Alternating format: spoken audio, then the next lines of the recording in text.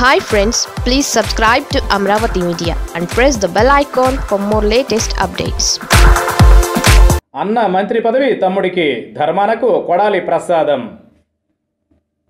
సిక్కోలు జిల్లాలో ధర్మాన కుటుంబం అంటే జనాలకు గురి. ఆ కుటుంబం రాజకీయంగా 4 దశాబ్దాలుగా పాతుకుపోయింది. డక్కా మక్కేలు తిని కూడా పడిలేచిన కెరటంలా మళ్లీ సత్తా చాటుకుంటూనే ఉంది. ఇదిలా ఉండగా వైసీపీ జిల్లాలో బలపడడానికి ధర్మాన కుటుంబం పాత్ర కీలకంగా ఉందని అంతా అంటారు.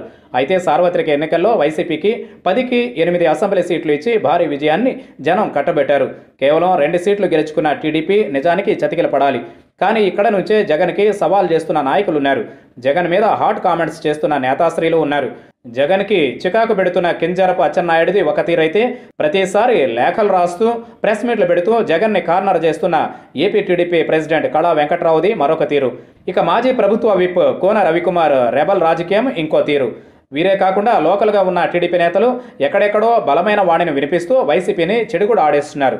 ఇక సిక్కోలు జిల్లా అన్ని విధాలుగా వెనుకబడి ఉందని గ్రహించిన జగన్ నోరున్న మంత్రి కొడాలి నానిని ఇన్ఛార్జ్ మంత్రిగా కోరి మరీ ఎంపిక చేశారు. కొడాలి నాని జిల్లాకు వస్తూనే చేసిన తొలి పని సీనియర్ నేతగా ఉన్న ధర్మాన ప్రసాదరావు ఇంటికి వెళ్లడం. 6 నెలలుగా సైలెంట్గా ఉన్న ప్రసాదరావుతో ముచ్చట్లు పెట్టిన కొడాలి నాని యాక్టివ్ కావాలని ఆయన్ని గట్టిగానే కోరారు. అదే సమయంలో తన వెంట ఉన్న మంత్రి ధర్మాన కృష్ణదాస్ని మరీ అంత మెత్తగా ఉంటే ఎలా అంటూ సోదరుడి ముందే అడిగేశారని టాక్. స్పీకర్ వంటి రాజ్యాంగబద్ధమైన పదవిలో ఉండి టీడీపీపై ఒంటరి పోరాటం చేస్తున్న తమ్మినేని సీతారాం సాటి మంత్రి హోదాలో ఉండి చేయలేరా అంటూ దాసన్నకు క్లాస్ తీసుకున్నట్లుగా కూడా టాక్. ఈ పరిణామాలతోనే దాసన్న రెచ్చిపోయి మరీ సభల్లో నోరు జారేస్తున్నారని అంటున్నారు. శ్రీకాకుళం లాంటి జిల్లా నిజానికి శ్రీకాకుళానికి పెట్టని కోట. కాంగ్రెస్ హయాంలో, అది వైఎస్ఆర్ జమానాలో కూడా 50% సీట్లు మాత్రమే హస్తం పార్టీకి దక్కాయి తప్ప ఇలా 80% పైగా గెలవలేదు. అంటే అంతగా జనాలు జగన్ని నమ్మి అధికారం కట్టబెట్టారు. కేవలం 2 ఎమ్మెల్యేలు ఉన్న టీడీపీ రఫ్ఫాడించేస్తూ ఉంటే అన్ని విధాలుగా అధికారం ఉండి వైసీపీ సైలెంట్గా ఉండడం పట్ల కొడాలి నాని అసంతృప్తిగా ఉన్నారని అంటున్నారు. దాసన్న నోరు ఎంత పెంచినా ఆయనకు రాజకీయ ఎత్తుగడలు వ్యూహాలు పెద్దగా తెలియవని అంటున్నారు.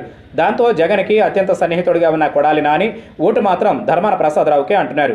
మరి జగన్ లోకల్ బాడీ ఎన్నికల తర్వాత సత్తా చూపని మంత్రులను ఇంటికి పంపిస్తానని చెబుతున్నారు. అటువంటి మార్పు చేర్పులు ఉంటే సీనియర్ ధర్మాన ప్రసాదరావు మంత్రి అయినా ఆశ్చర్యపోనవసరం లేదని ఆయన వర్గం అప్పుడే సంబరపడుతోంది. చూడాలి మరి.